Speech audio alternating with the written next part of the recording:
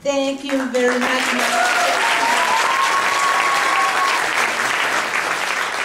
Thank you. I'm very happy to stand in front of you, our beloved donors, supporters, friends of BeadforLife. My name is Namuyiga Grace Teddy. I come from Uganda. I'm 33 years. I was born in a family of 12 children. 2 of my sisters passed away when they were still young. We stayed 10. So we went on with our family. When I was 8 years, my parents also passed on by a car accident. They were on a bicycle. A car came and knocked them. They died immediately, which was so sad.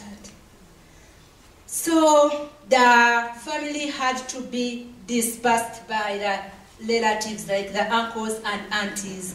So my aunt took 3 of us, me with my 2 brothers. She continued with our education, but she was aging and she reached the retired age. She was a primary teacher. So I stopped schooling when I was at the age of 12. Then my elder brother helped me for at least 2 years. He had very little money because he didn't have a job that was earning so much. I continued with the education for only 2 years. At the age of 16, I stopped my education and it was incomplete. So when I was there, my relatives decided that I should get married at that age. So it wasn't good for me, but I had no choice. They got for me a man who was a bit older than me, and they arranged the introduction ceremony. We went on to church marriage, and I got married at that early age. So I gave birth to 3 children with my husband, but the 3rd child, called Christine, was deaf.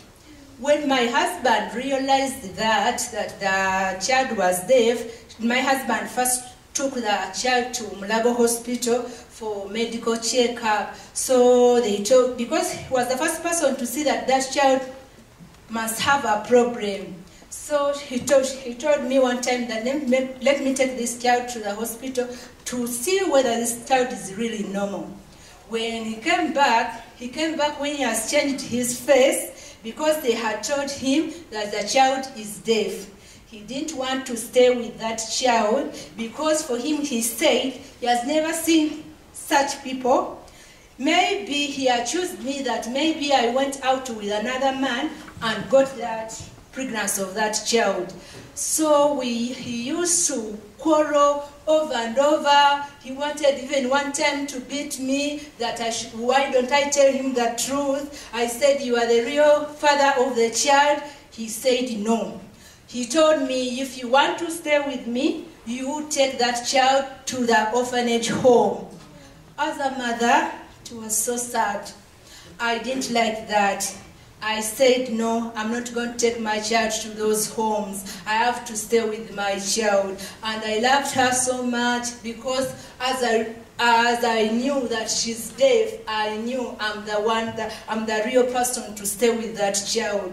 So I refused. When I refused, he told me that I should go out of the marital house. I said, it's okay, let me go back to my auntie's place where he got me from. It was really very sad for me. I had no job. I struggled very much. He wanted me to leave these 2 children with him. I said, no, I'm taking all my children. So he left me, said, it's okay. I went with my children back home. I stayed with those children. The 2 had started schooling, but getting school fees for them was very, very difficult for me. I used to walk around, knocking door to door if they had something to do that I can earn some money. At times, I failed to get any job and we could sleep without anything to eat. I struggled very hard to see that I maintained my children in school, and this Christine was also young. She needed milk, sugar, which was so difficult for me to get. At times, they could even feel sick, and when I don't have money, I could just make herb. In Uganda, we have some herbs that are sour, which can cure malaria. But at times, you may fail even to treat that child when you need that child to be taken to the hospital. But everything was difficult for me. I used to struggle very hard to see that I maintained my children in school, which was so difficult. Not until one time, I was seated in my compound, and one of my child was sick, suffering from malaria. I was there almost crying, looking at my child, so sad. I even cried. So a stranger came to me. Actually, she saw me from a distance crying. She came to me. That was a BeadforLife staff whom I didn't know at first. She asked me what's wrong. I told her the whole story. She was so touched and told me stop crying. Do you know, have you ever heard about the organization called BeadforLife? I said no. She told me, now I'm going to write down your name. You come to the office and start training how to make beads. You are going to get some money. When you make those beads so nicely, you are going to get money. So stop crying. I said thank you. Then she asked me, do you have a contact number so that you give it to me? When we need you, we shall call you. I said no. At that time, I didn't have a telephone number. She told me, don't you have a friend? I said I have. So I gave her a telephone number of my neighbor. After 2 to 3 days, they called me. So the neighbor brought the telephone number to me, and I talked to those people. They were directing me where the office of BeadforLife in Bugolobi is. So the next morning, I had to go there. But you know what was funny? Even I didn't have transport to take me to the office. Instead, I borrowed money from the neighbor to take me to the office. Good enough, when I reached at the office, they refunded that transport. And even they gave me transport for the whole week, to and fro to the office to train how to make beads. We trained for a whole week, and at least I was able to make beads. The next 2 weeks, I brought my beads to the office for sale. My friend, my first money was $50. I was so happy with that money. Very, very happy. I said, my God, all this money is mine. I couldn't believe my friend, that whole lot was mine. Then I went back home, told my children about it, even my aunt was also happy. Also the children were very happy. And I found them, they were just away from school on that day because they hadn't completed school fees. And the next morning I went to school, to their schools. I paid in the money. Even the teachers wondered where I've got that money because I completed their school fees that very day. So they asked me, well, how have I got that money? I told them that I've joined an organization called BeadforLife. I'm making beads, and they are buying those beads from me. So this is where I've got this money. They are also happy about that. So I continued making beads, getting money, saving, and I thought when we are still in the program, they used to give us trainings, and those trainings, they also told us that you should make other more businesses because you are going to spend only 18 months in the program. That is 1 year and a half. So I thought, what business could I do? What came into my mind? I started a poultry farm with 500 broilers. Those are birds for for meat. So I started looking after those birds at a period of 6 weeks, that is 1 month and a half. They are ready for sale. I sold them off, saved money, and then booked other birds. I went on like that, making beads, even running the poultry farm. And then I thought that that is not enough for me because I had saved enough money. I started a piggery project. I started with 4 pigs. They went on multiplying. Presently, I have 10 pigs, the old ones, minus the piglets. Because the piglets, I always sell them off. I stay with the old ones. So also that is a very good business for me. And again, I thought that's not enough. I thought of another business because you people, I suffered very much.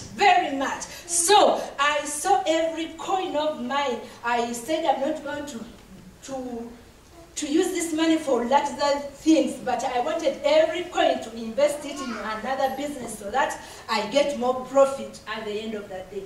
Then I opened up a water business. Water business is very profitable because that is my daily income business. Every day I have to hold some money out of the water business. I bought a tank. It was so large because it contains a capacity of 10,000 liters. Almost I'm supplying the whole village with water. They come with the jerrycan.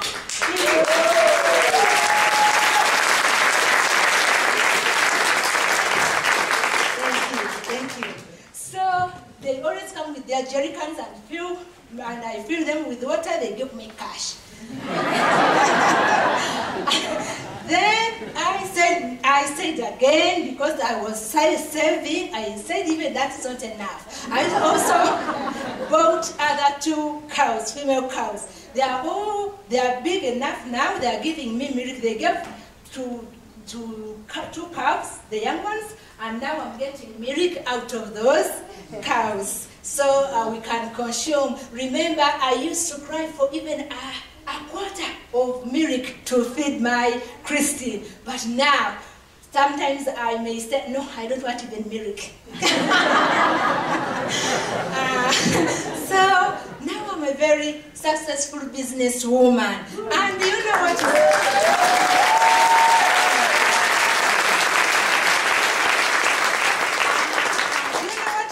Amazing me, the people who used to employ me, because I used to wash clothes for my neighbors, dig for them, doing all that sort of odd jobs, getting very little money. The people who used to give me those jobs, I'm now the one employing them.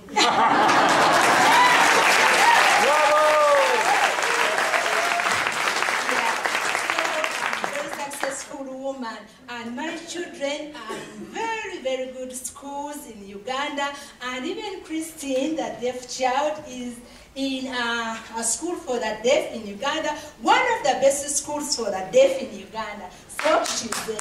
They are all in boarding schools. Thank you.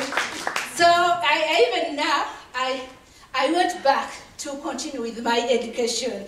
I'm offering a course called Public Communication and Management. I want to be an administrator. Thank you very much, BeadforLife.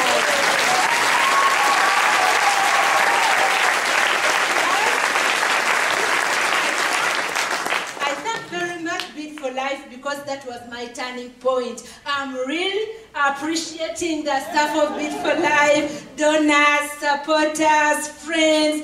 Thank you very much.